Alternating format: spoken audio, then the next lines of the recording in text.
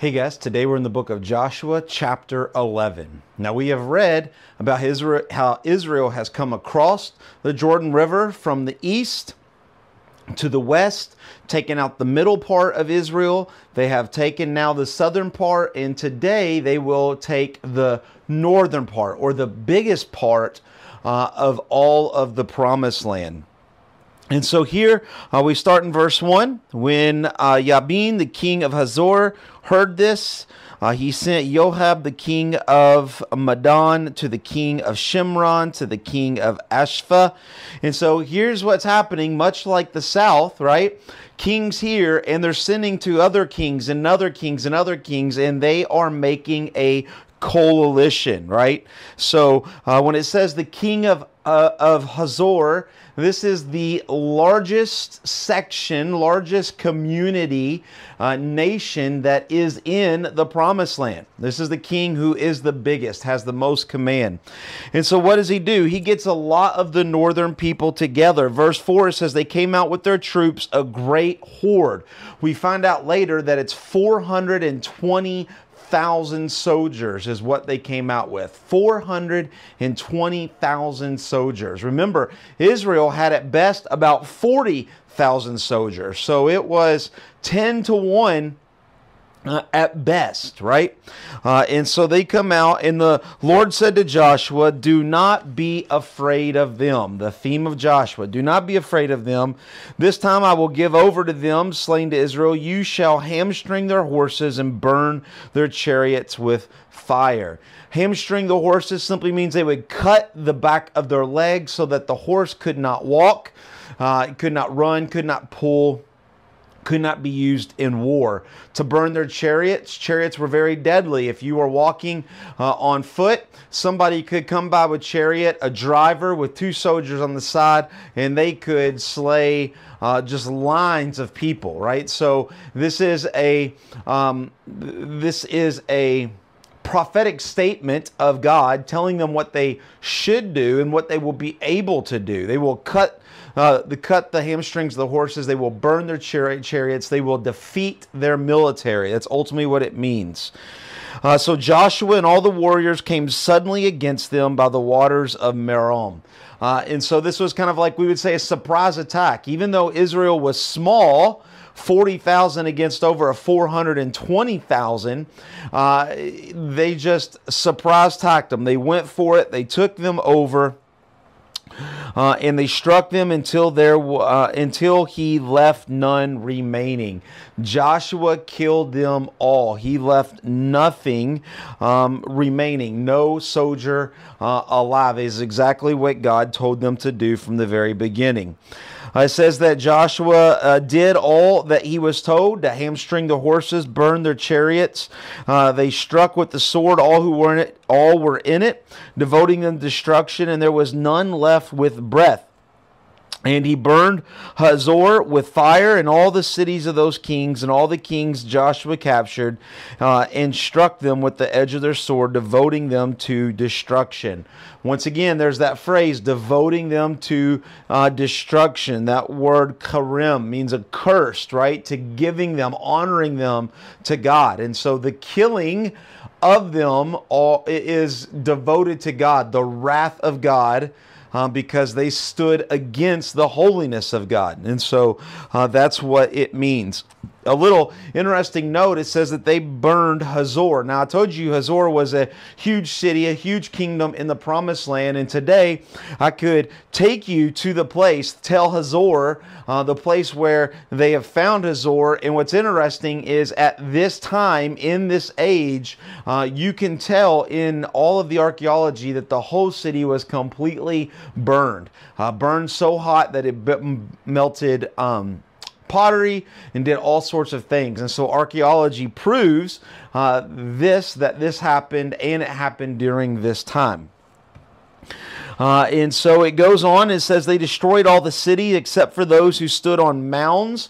So if it was up on a hill, they did not destroy it. But if it was a city not on a hill, they destroyed it. Why? Because Israel will later come in and take over these cities. And the cities that are on a hill are much easier to fortify, much easier to protect. And so they kept those cities. They burned the ones that were in the valleys. And the people of Israel took everything for their plundering. But every person they struck with the edge of the sword until they destroyed them, and they did not leave any who had breath, right? So once again, remember, God told Moses, Moses told Joshua, Joshua told Israel to leave nobody left that was against God. And so that's where we see in verse 15, so Moses commanded Joshua, and Joshua did. He left nothing undone. He did exactly what it has taken. And though we read very quickly just kind of a few battles, notice verse 18. It says Joshua made war a long time with those kings. This battle of the north took about 7 years, okay? And you don't get this in this reading. You kind of have to read elsewhere in Chronicles and Kings to put all of it together. But it took about 7 years for them to kind of take over the northern part, the largest, most populated part of the promised land. And so it made war a long time. Verse 20, and it was the Lord's doing to harden the hearts that they should come against Israel in battle. And so the Lord was hardening the hearts. They were causing the north to hate Israel and to come against them, and God was allowing them to win victory after victory after victory, slowly defeating those people of the north.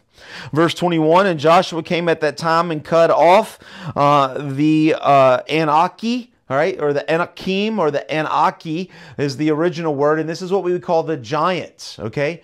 So think of the very western coast, Mediterranean part of it. This is where the Philistines lived.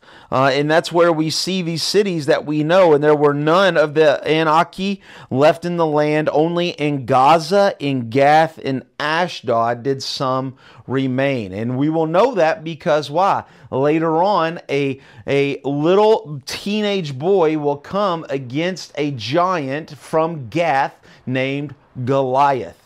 And so, once again, remember the promise that God told them. God said, I will give you everywhere that your foot will tread. And so, though we are reading about Israel going and defeating the promised land, they did not fulfill all that God had promised them. They could have wiped out the Philistines. They could have wiped out Goliath. They could have gone farther north. They could have gone further south. They could have gone and expanded the territories. But even though they're doing good things and they have faith in God, as they're doing these good things, they are not putting full faith into God and going as far north as God said they could go, as far south as they could go, right? And as far west as they could go, or even as far east as they could go. And so Israel is faithful, but not completely faithful.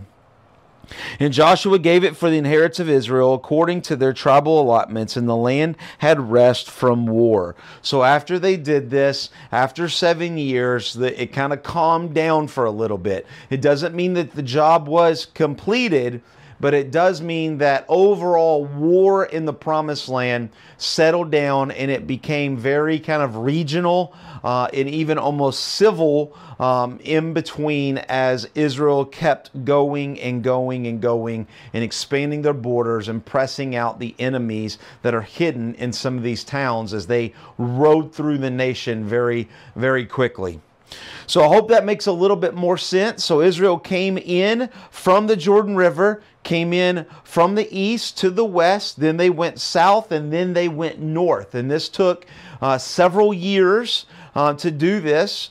And now we have just, even though we've read 11 chapters, we've covered many years. And we will hope that makes a little bit more sense. And we will see you tomorrow in chapter 12. God bless.